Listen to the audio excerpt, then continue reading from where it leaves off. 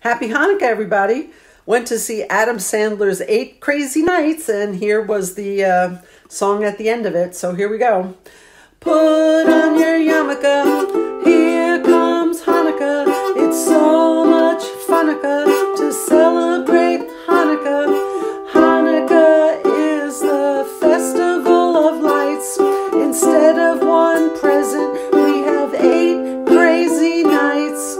When you feel like the only kid in town without a tree, here's a list of people who are Jewish, just like you and me. David Lee Roth lights the menorah, so do James Caan, Kirk Douglas, and the late Dinah Shore. Guess who eats together at the Carnegie Deli? Bowser from Sha-Na-Na and Arthur Fonzarelli. Paul Newman's half Jewish, Goldie Hawn too. Put them together, what a fine-looking Jew. You don't need Deck the Halls or Jingle Bell Rock, 'cause you can spin the dreidel with Captain Kirk and Mr. Spock, both Jewish. Put on your yarmulke, it's time for Hanukkah. The owner of the Seattle Supersonicas celebrates Hanukkah.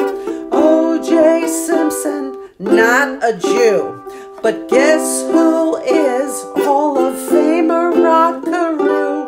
He converted. We got Ann Landers and her sister, dear Abby. Harrison Ford's a quarter Jewish, not too shabby. Some people think that Ebenezer Scrooge is. Well, he's not, but guess who is? All 3 Stooges. So many Jews in show business. Tom Cruise isn't, but his agent is. Tell your friend Veronica it's time for Hanukkah.